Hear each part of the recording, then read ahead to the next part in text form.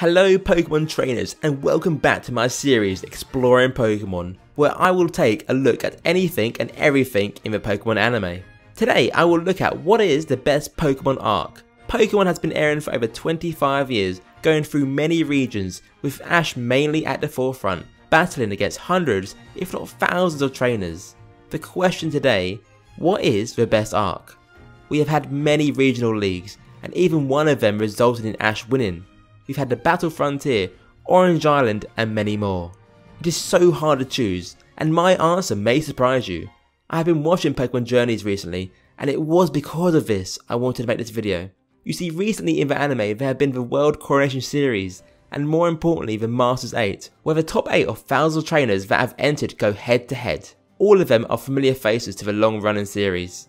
This has been built up over the entire series of Journeys, and for it to come to the final 8 of the very best.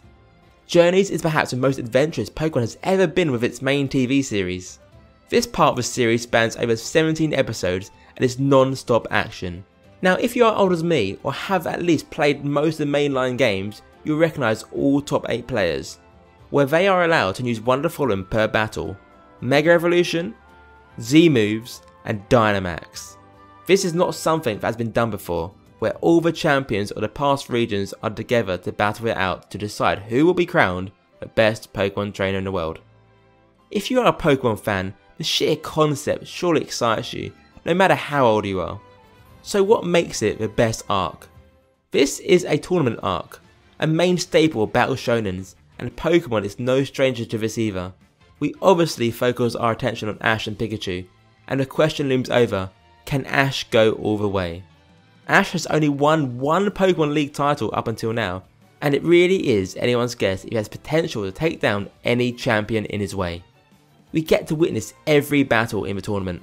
What I really enjoyed about the tournament is how most of the time battles felt very close to the game.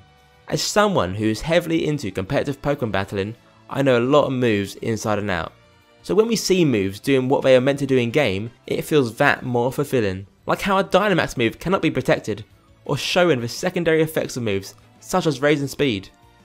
Obviously it cannot be like for like with the games, as the games are turn based and it would not have a great flow for the anime, but I feel this more than ever respects the moves as they are in the game. We are treated in many battles, and one is not just involving Ash. I would like to look at the battle between Cynthia and Iris. The battle itself gets heated pretty quickly as the two exchange blows, but I think this was a turning point for me, when I realised that this arc could really be the best. Once the Pokeball containing Garchomp was thrown, that is when it all changed.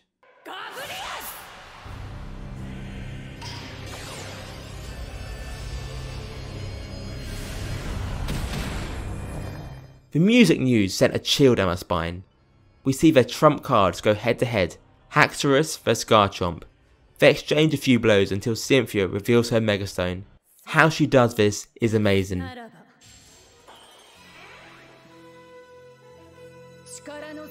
She takes out her lipstick, uses it and flips it to reveal the stone. Again, the music highlights how grand this is. It sort of reminds me of music from Fullmetal Alchemist. Whilst the games no longer use Mega Evolutions, the anime still does.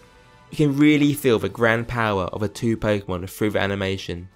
The two continue to attack until Garchomp's Draco Meteor was too much for Haxorus. Whilst there are many great battles, I believe this one to be the one that shows how serious this tournament is. The music throughout the arc has been fantastic. It is used to show each champion showing off their Pokemon, giving such intensity to the battles. Even more so, it loves to use the first ever opening of Pokemon. We first see it used when Pikachu uses his Z move against Steven. This was only instrumental, but to hear this after over 25 years is amazing. It is also amazing seeing Ash face off against Steven, for what seems to be the first time we see Ash against an iconic champion. Ash continues to advance through this tournament, as he uses his father-son Kamehameha with Lucario to help defeat Cynthia. Then comes the final everyone has been waiting for. Ash versus the undefeated Leon, champion of Galar. Up until this point we have had amazing battles, but even before watching, the expectation for this would be even greater. Leon allows Ash to use all three of Mega Evolution, Z move and Dynamax, whilst Leon is still restricted to one. We see many fierce battles between all their Pokemon. I feel particularly in this battle between Ash and Leon, we see their Pokemon with their own characteristics. Inteleon very much is an elegant James Bond. Mr. Rhyme is goofy skating around. This is allowed to happen, more due to the fact the battle spans over 4 episodes. We see all this explosive action right until the last episode. And speaking of the last episode, this could honestly be the best Pokemon episode, period.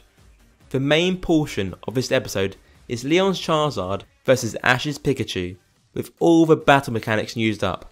The two most iconic Pokemon in the whole series go head to head, a battle for the ages. OLM put all their budget into the animation for this part of the episode. The fluidity of this battle is something unknown normally to the Pokemon TV series. Genuinely, it was not clear who would turn out on top, and with move after move clashing, the first to fall loses. The bit that was so surreal was Pikachu breathing heavily. No music, no dialogue, just breathing, with everyone watching. At this point I thought this was it. Ash has lost plenty of times before. Perhaps this is a step too far for him. Pikachu goes down, it seems to be over. We are treated to a trip of nostalgia when Pikachu pictures all his past companions from every generation supporting him. Pokemon Journeys has always respected past generations, and this is the first time since episode 13 where we see all of Ash's Pokemon in one episode. That is 1,204 episodes later. This also triggers Pikachu to believe in himself and recover from what seemed to be the final blow. We are hit with a rush of goosebumps as the very first opening plays. This is the final attempt to beat Leon. The voice actors put in so much effort into the series, and it really shines through in this part especially. The voice actor for Ash has always been great, and hearing him shout classic attacks is outstanding. Leon's voice actor is commanding, and will come no surprise that they voiced Jotaro from JoJo.